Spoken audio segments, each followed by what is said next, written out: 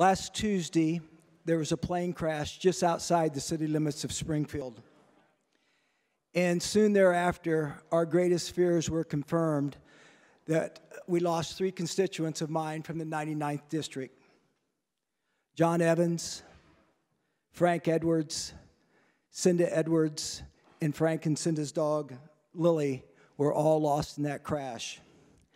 Frank and Cinda Edwards were lifelong public servants to this area.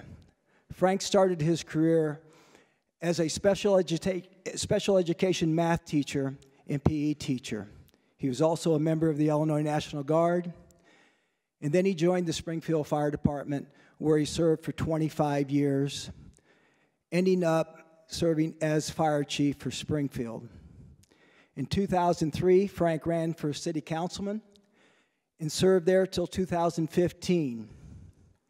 In December of 2010, when our Springfield mayor passed away, Frank was asked to step into the role of mayor.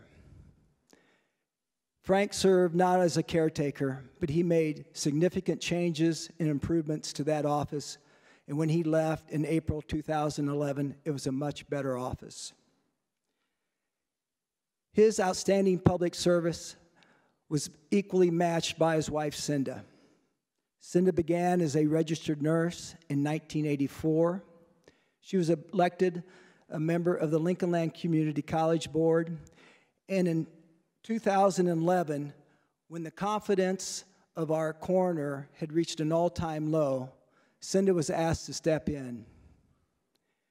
She came in 2011, was reelected in 2012, 2016, and was running unopposed for this year, 2020. Her professionalism, her kind and caring ways changed that office dramatically. Like I mentioned, it had lost the confidence of the community, and today the coroner's office is a very professional office that's respected by all members of the community.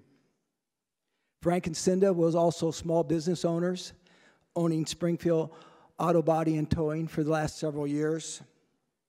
They had been married for 37 years.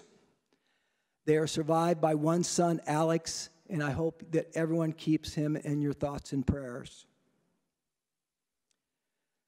Frank and Cinda will be missed by their friends, families, and all members of the community. But without a doubt, Springfield and Sangamon County benefited greatly from their lifelong career as public servants. They were dear friends. I will miss them greatly.